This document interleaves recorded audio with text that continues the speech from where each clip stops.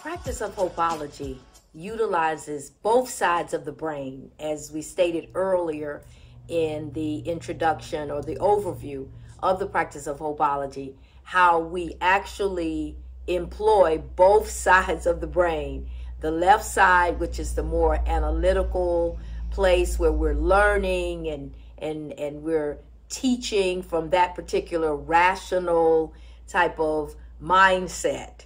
And then the right side, which is more of your creative side, where we are creating things and we're tapping in just to another flow. And it's so awesome that God has made us that way, that we are balanced. But some people have more of the creative from the right side, and some people have more of the left side, analytical. So whether you're more right-brained or left-brained, the practice of Hopeology is for you, because it fires up both sides of the brain, and that way it helps it to become more real or more a part of your everyday life. And that's what this is all about, as a self-help empowerment tool. So now, as we're looking at Imagine Hope and ways to imagine hope, we're tapping back into that right side, that creative side. And as I always say, if you don't like the world that you're living in, create a better world. And how can you create it? Right here. You can create it right between your ears when you begin to what we call imagine hope. And it's so amazing how the things that we create and we imagine can actually come to pass and come into this natural realm where we can see it and touch it, and it's real. Because really it is real. When it's here, it's still real. It's real to us, right? And we're looking at ways, though, that we can bring it forth from the creative place, that imagination, into reality. And it happens every day. And hope is a powerful force to help it happen, to help it come to pass, and to be that place of waiting. So while you're waiting, you are hoping, and not only are you hoping, but you're imagining hope. So let's talk about what it means to imagine hope. Imagining hope requires creating an image of hope while remembering God's goodness. When you imagine hope, it helps you to press on towards the dreams and goals that you have for your life. Ways you can imagine hope. Anchor your hopeful thoughts and language with imagery based upon the things that you are hoping for. Here's that word again. And we talked about anchor, and anchor means to keep in place, to be able to help it to remain, even though life and circumstances may be blowing, that we can remain in this place of hope. And so that's how we anchor our hope. Imagining hope is a little different than the hope symbolism, because now we're talking about imagining those things that you're hoping for. So, for instance, if you're hoping to see a better day, a better way, that you're believing and you're hoping that things are going to get better, whatever those things may be. So to imagine hope is to imagine using your mind's eye and your imagination and actually seeing the things the way you desire them to be. So you're not just looking at things as they are, just like we talked about speaking, but now you're imagining. So you're taking it to another level, and you're engaging your brain, and you're actually creating the vision. For instance, I use the example of my hypertension and how I'm in the process of dealing with that right now. Well, one of the things that I see in my imagination is stable blood pressure. I'm seeing that little machine that I use, and that digital that takes your blood pressure. It's a digital reading, and I'm seeing those numbers because my blood pressure has gone down. and so many ways that we can imagine. Say if you are believing for a certain amount of money. I know it's a lot of talk about millionaires and billionaires and this and that. So say you have your career, your entrepreneur or your business, and you really want increase. Well, see that increase. See it happening. See it in your mind's eye. Make it so real until you could actually taste it and touch it and feel it. Feel the emotions, even if it's in your brain, because your brain cannot really distinguish. So for your brain, it is real. So you place those images there of you succeeding in whichever direction you desire to succeed in. Say you're wanting to be a big speaker, you want to speak for large platforms. Well, for years, that was one of the things that I desired, that I wanted to be able to share on major platforms, big platforms where thousands of people were in the room. And quite frankly, that was not necessarily happening, but I always had that picture. I saw myself up there. I saw myself speaking to those crowds.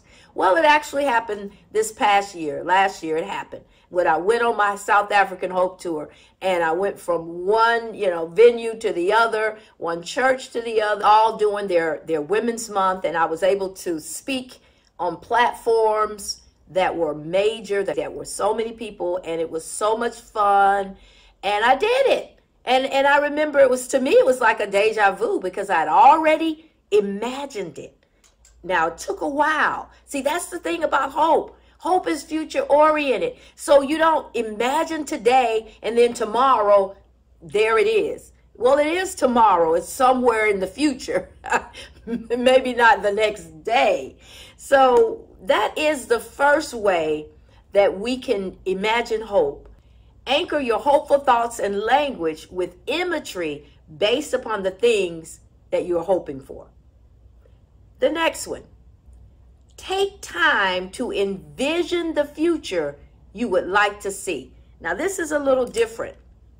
The first point was talking about the actual things that you would like to see. So you're bringing them into your view, whether it's that particular car, your dream car. And that's another, I could give testimony after testimony of how those things really happen. And it really works, because eventually I ended up driving the car that was always in my heart as my dream car.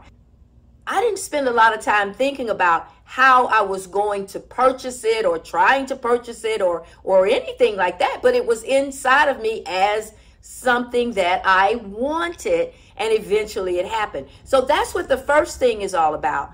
But now this second point is about envisioning as a whole. So you're taking the lens and you're widening it out, and you're looking from a panoramic view, and you're actually seeing where you would like to be, maybe in 5 years.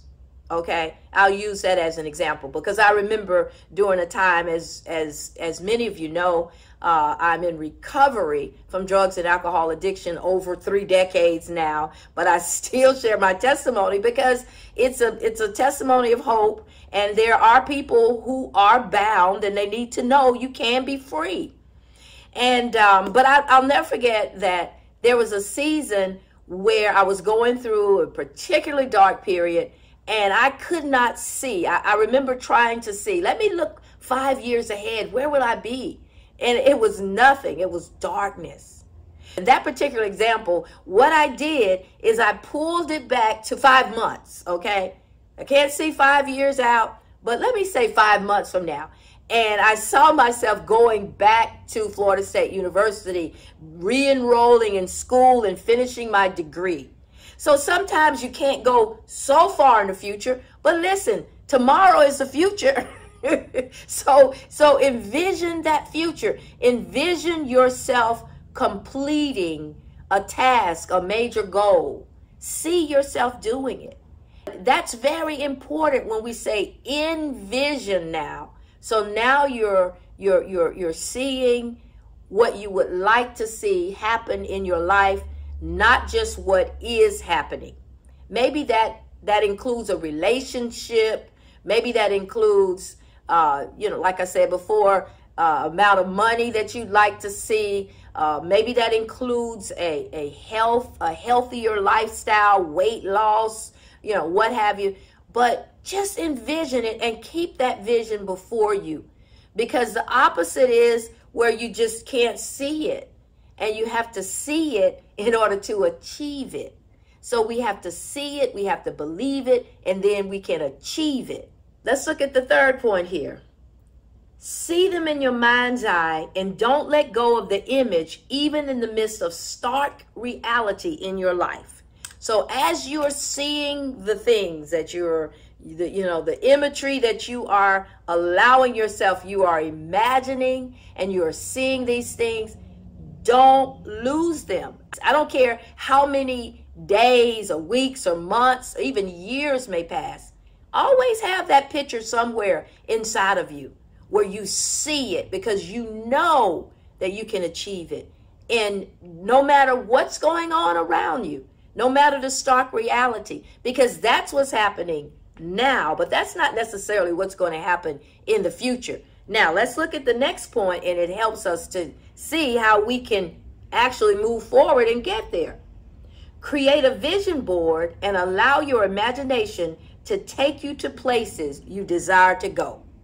Allow your imagination, not someone else's, but your own. And the reason why I say that is because when we really are honest with ourselves, we have to look at what we actually desire, what we want, and not what necessarily someone else or, our loved one, our family, our friends, or what we should want or should desire, but what we actually would like to see.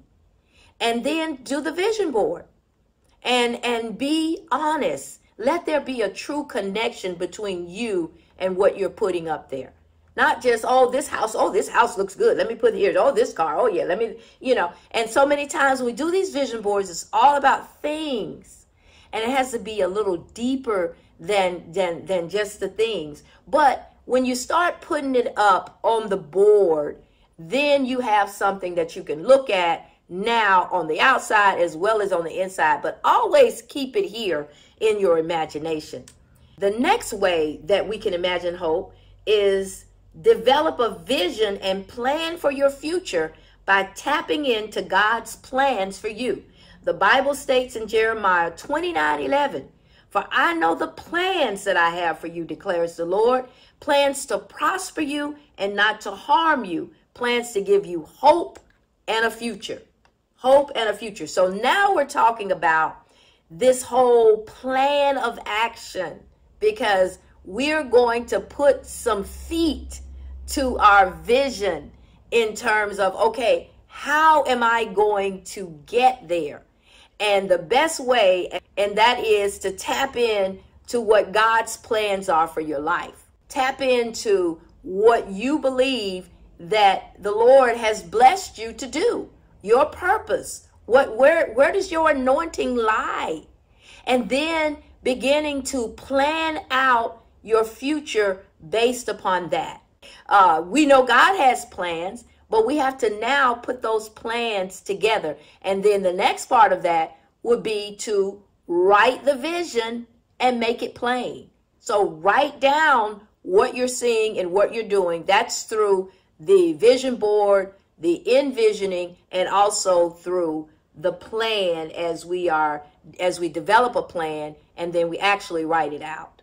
As we're talking about imagining hope, and we mentioned the hope vision board and then the envisioning process, I want to now show you an example of our hope vision board. And our hope vision board is used for envisioning. It's not just the vision board of the things that we desire to see in the future, but it's about putting those things that will inspire and bring hope. So that includes words, that includes photos of people, that includes phrases, and those things that will help you to keep moving forward in your hope and becoming more hopeful and staying hopeful. So this is how we utilize our vision board. during our Christ Vision Tribe meetings, we have the vision board that is up, and we add to it. We've had it for years, and we add different things from time to time. And we each go by the vision board and we look at it and see what speaks to us at that particular time. And then as a part of our meeting, we each share what spoke to us, and then we share why. And then we'll share the top 3, because there's so many, you can just go on for days. And then we come up with the one that really, really is speaking to us now. So your vision board should speak to you. And that's why we have a lot of words and phrases on there, as well as photos. Let's look at the envisioning board that I've shared the example. And there's so much on there. So today, I'll just say today I'm looking at the envisioning board. And what really speaks to me today is connect with the heart, make the connection, and the word now. And the reason why these 3 speak to me now is because of now. Now I'm in the midst of training with the practice of Hopeology, and the connection that I'm believing that we're making so that we can become more hopeful, and making that connection now. So that speaks to me today, now. Your exercise is this. Look at this particular vision board and write down the 3 things that speak to you, whether it's a photo, whether it's words or what have you, or a photo of a person or people, and then talk about why that particular thing spoke to you right now. That's your exercise, because we can all create a better world when we tap into that creative side of our brains, and that's that right side, and that we can begin to create a better world, and we can imagine hope. And that's one way that can help us to stay hopeful.